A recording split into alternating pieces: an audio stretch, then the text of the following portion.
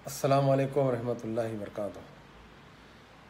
आज 4-5 दिन से सीरिया के जो बच्चों के ऊपर, जो औरतों पे और वहाँ के मर्द आदमियों पे जो बमबारी की जा रही है,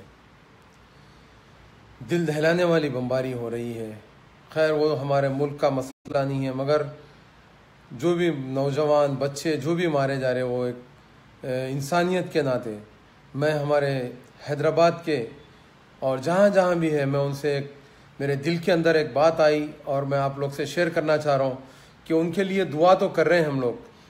हम एक अहद करेंगे आज इंशाल्लाह। ये अहद को आप लोग शेयर करिए। मैं एक अहद करना चाह रहा हूँ कि कल की सुबह फजर के बाद हम दुआ करें अपने अपने जगहों पे, अपने अपने घरों के पास, अपने अपने बस्तियों में, अपनी अपनी मस्जिदों में हम सब फजर की नमाज़ पढ़ें जमात के साथ। कोई घर में ना पढ़ें, सब जमात के साथ फजर की नमाज़ पढ़ें। और फजर की नमाज के साथ सीरिया के अंदर जो क़त्ल आम हो रहा है उसके लिए दुआ करेंगे।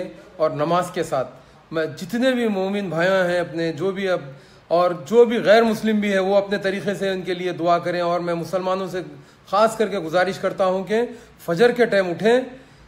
मतलब आज क्या है, 26 है, कल 27 की फजर, यानी कि कल सुबह फजर से पूरे अपने अपने बस्ती में, अपने अपने महलों में निकलें, जमा हों और जमात के साथ नमाज पढ़ें और उनके लिए, सीरिया के लोगों के लिए दुआ करें। या अल्लाह उनके ऊपर रहम करे, करम करें।